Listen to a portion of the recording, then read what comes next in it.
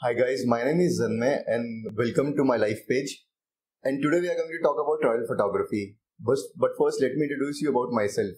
I done my schooling from Criminal Hall, Dehradun. After that, I went for my graduation to DAV PG College.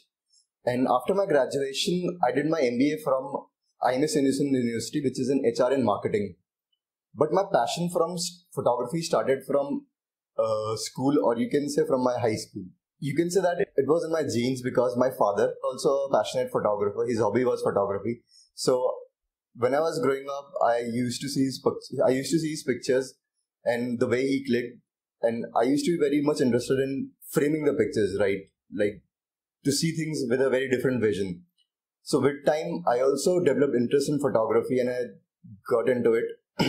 So after my schooling and after my graduation, after my studies, I started freelancing in photography.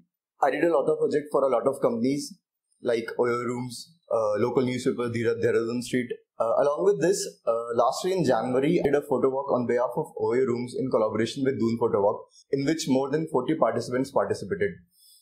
Not only this, my pictures are published in Dehradun Times, Doon Times, and Times of India as well.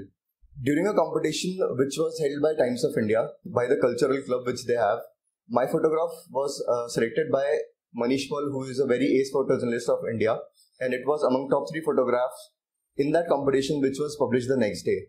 Taking my passion further, I have started a startup by the name Highgrapher, which gives you a complete media and travel solution. Now I'll tell you what is travel photography. There are different genres in photography, but particularly I am interested in traveling photography, and I'm going to discuss about that only. I've been doing this since last 7 years, and this has helped me in looking the world with a very different perspective or with a different vision. So there are a lot of things which are involved in travel photography. You need to have the vision to show the world what you are seeing, like a creative perspective as well. So travel photography is basically traveling to different places, taking the pictures and showing the world about the places, not only about the particular place like food, culture, and the actual offbeat places which are at that tourist place or surroundings. Now we are going to talk about the education which is required for photography.